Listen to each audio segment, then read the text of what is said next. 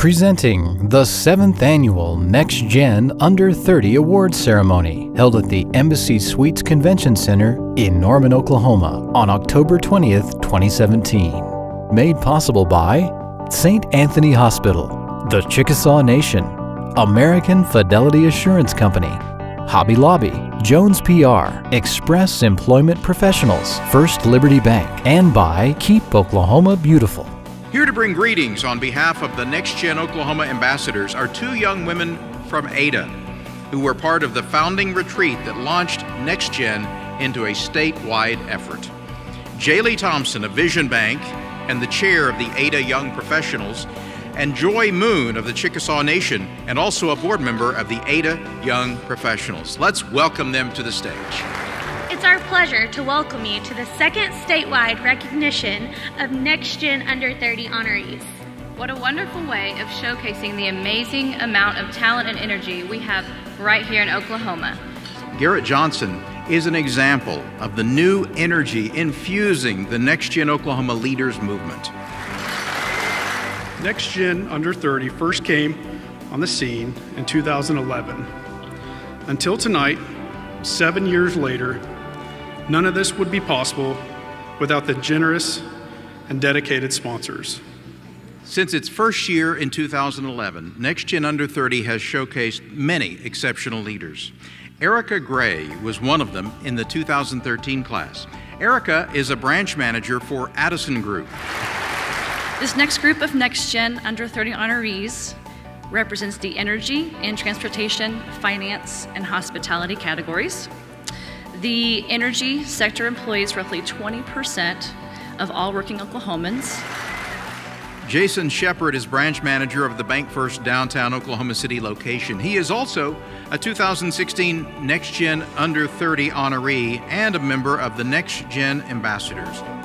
I began my banking career back in 2007, which some of you might know that kind of led up to one of the worst financial downturns and everything in our history.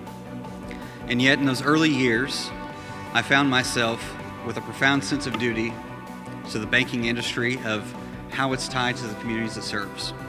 My core values actually stem from Northwest Oklahoma, back in Woodward, where I learned to treat everybody with dignity and respect. It is my pleasure to introduce Stephanie Cameron. Hi everyone, I'm so glad to be here with you representing Tulsa and TyPros.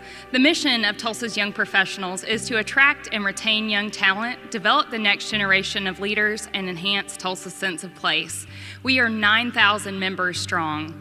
We aim to be an advocate and a voice for young talent. I want to congratulate all of the honorees tonight and encourage you to continue your commitment to our communities. This is our time to shape our state and to become leaders.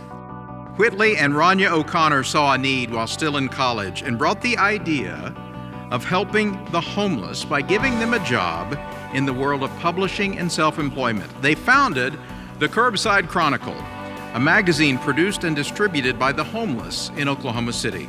Solving our world's greatest challenges takes hard work, innovation, and cross-sector collaboration. It takes everyone. At the Curbside Chronicle, we are working to end homelessness one interaction at a time, and it is truly an honor and privilege to be here tonight, recognizing peers from across the state who are working hard to improve their own communities. In 2011, Evan Vincent walked across the NextGen Under 30 stage to be recognized for his quick start in his professional experience. Evan had already distinguished himself academically. He was an honor graduate in aerospace engineering at the University of Oklahoma. But that was not enough. In law school, he was a distinguished member of the Oklahoma Law Review. Evan is a director with the Crow and Dunlevy Law Firm in Oklahoma City, where he has already distinguished himself as a young attorney to watch. He is also making his first foray into the political arena as a candidate for state senate. And he is active on the board of directors of the Oklahoma Blood Institute. Tonight, he's here on our 2017 stage to challenge our honorees to go on to do greater things. I now present a member of the 2011 NextGen Under 30 class, Evan Vincent. Thank you very much for letting me speak to you tonight. To share with you a quote that kind of exemplifies my thought as to what leadership is. And it's from a woman named Peggy Noonan, who used to be a speechwriter for President Reagan. She helped him write the speech that he gave after the Challenger shuttle disaster. And I read it one morning it was part of an editorial she was doing in the Wall Street Journal, and it just jumped out at me. I thought, that's exactly right.